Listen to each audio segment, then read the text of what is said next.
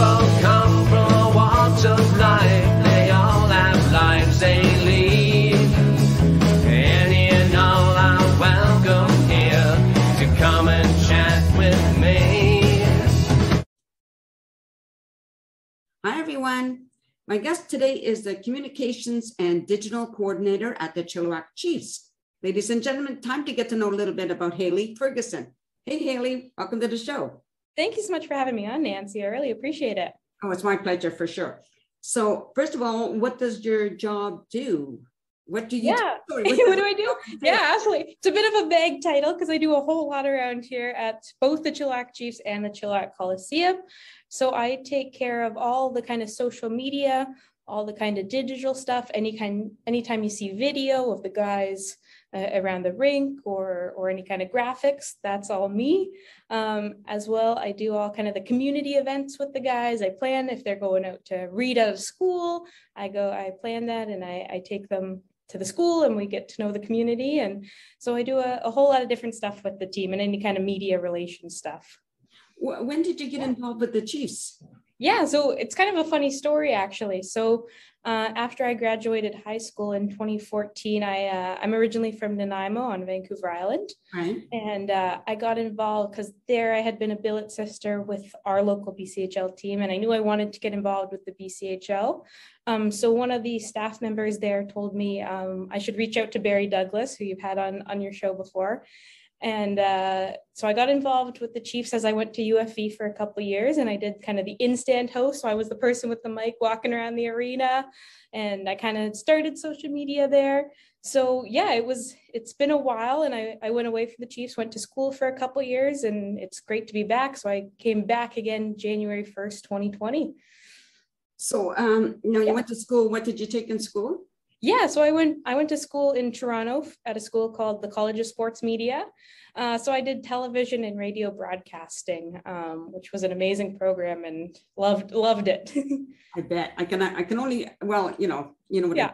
And I can only imagine going to school for it. That would have been so cool. For sure. It was so cool, so hands-on, which was awesome. Yeah. So, but it sounds like you always knew you wanted to be involved in sports in some way. Is that correct? Yeah. So I grew up. Our BCHL team in Nanaimo is called the Nanaimo Clippers. And I grew up right from the age of 1 and 2, my dad taking me to the games and sat on his lap as the games went on. And as I got older, I was the person that would listen to the radio with the play-by-play during the games. And then as I got a little bit older, we started to billet. So the billeting program, it's the same here in Chilliwack and really across the BCHL, is players come from out of province, out of town to play for our teams. And they need a place to live. So they put them with families, kind of like an international student situation. And so the players come and live with families, local families for the season. And so I really got involved with the BCHL and really fell in love with it when we started doing that. Now, are you still doing that? I'm no longer, and my parents are no longer. They kind of stopped after I moved out. They wanted to be empty nesters. But it was an amazing. We still talk to the players, and it's cool to kind of see them move on from the BCHL into their college careers and university and really grow up into really great men instead of just the hockey playing boys like they were when they came to us. Yeah, that sounds really fascinating. Yeah, right. It's an amazing program. Yeah. So now tell me a little bit more about your day-to-day job. On a daily basis, what are you doing? Yeah, so day to day, it kind of depends on if it's the regular season or the off season. Right now in the off season, we're really planning for our games and our season ahead. So right now we're talking to sponsors and our partners, kind of getting them involved with our team again. A big thing I do is I manage our social media, as I kind of mentioned. So I'm building graphics, I'm filming content, I'm planning ahead for the season and what we can do kind of to expand our social media. Then during the regular season, it doesn't change too much, but I'll go to the community events with our players. I'll write any kind of media releases, just kind of whatever needs to be done around the rink as well. So when you work for a junior hockey team, you get to try a whole lot of stuff. So whether that even be just on a day, scorekeeping for a scrimmage, kind of whatever needs to be done around here.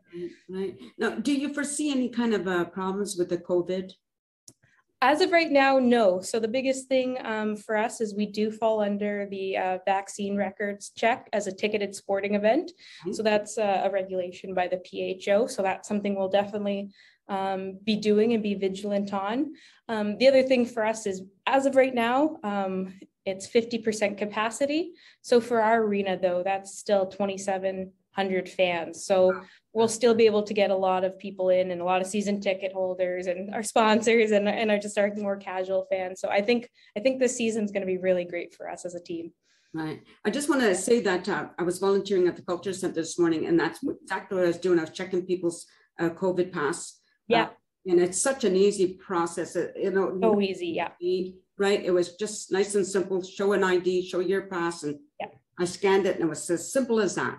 Exactly. And to be honest, we don't know a ton of details exactly, but it sounds like for our season ticket holders, we'll just have to have them fill out a form before the season starts, and they're good for the rest of the season. And for our walk-up fans, exactly same, just a quick show of your pass, your ID, and you're ready in. Exactly. It's so simple. And one of the things I heard people were worrying about, at least for the Culture Center, were about maybe people giving us a hard time. Nobody did. Everybody was very, very cooperative. And I think we've had amazing response just already from our fans, already totally understanding and just happy to come back and watch some Chiefs hockey. Yeah, exactly. If people want to be there, right? It's not that they want to be there.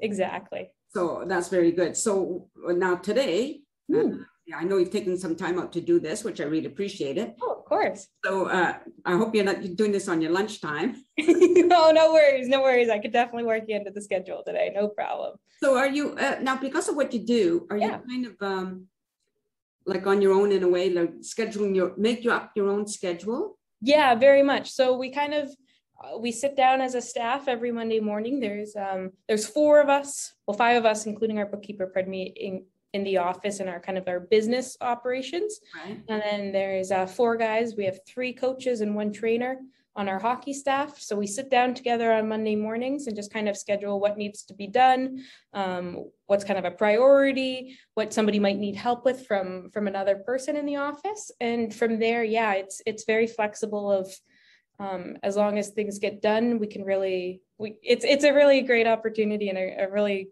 great workplace culture that we have, that we get our work done, and you can kind of not do your own thing, but you can work on your schedule, which is nice. That's really good. And you're still looking for volunteers as well, is that correct? Yes, absolutely. Yeah, we'd love to have as many volunteers as possible this season. It's going to be a really cool year. As I said, we're, getting back into the swing of things. We got a new volunteer coordinator, Cara Gardner, who is amazing and so eager to get this year going.